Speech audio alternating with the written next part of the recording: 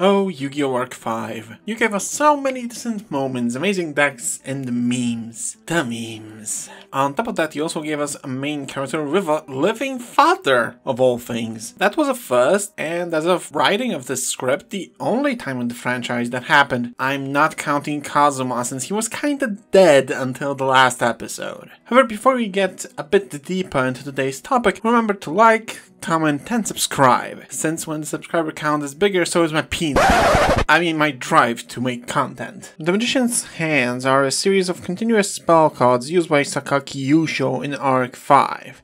Their main focus is to provide a continuous like negation for spells and traps. The entirety of the engine was released in the final Arc 5 set, kinda fitting considering those cards were used in the final arc of the show, Maximum Crisis. The cards have seen some play in spellcaster decks as tech cards, however the engine as a whole haven't seen any amount of competitive success. When it comes to the engine itself, like I mentioned previously, it provides continuous like negation for spells and traps. That is done with the following cards. The more popular of the hands, the left hand, provides trap negation. I said it's the more popular, but it's just my personal biased opinion, mostly due to the fact that Secret Village of Spellcasters exists, and that field spell can prevent activation of spells on its own. Similar to left hand, the right hand provides spell protection. This card is mostly used in variants that don't run the Secret Village of the Spellcasters. Since it provides similar protection and doesn't occupy the field spell zone, it is a valid option in that regard. And finally, the card that ties all of it together. Restage's first effect is not that useful.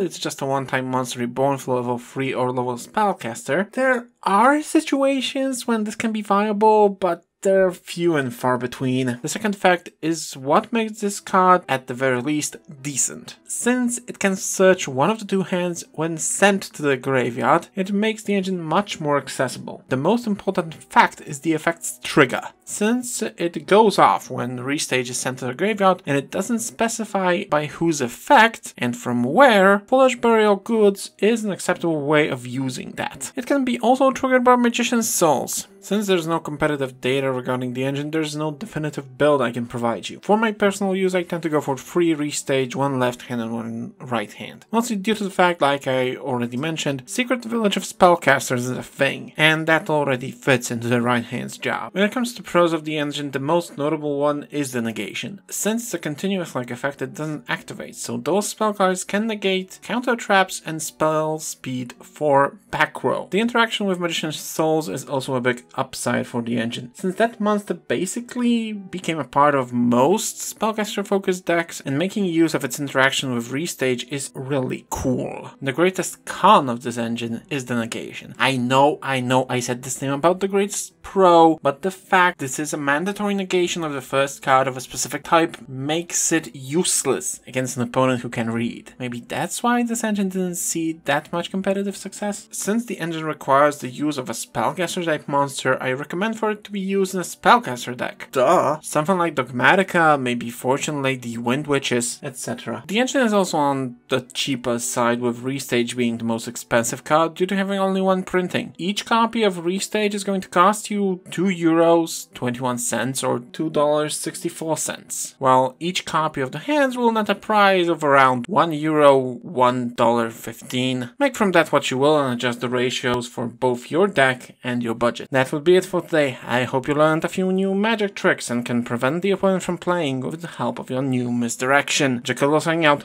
Peace!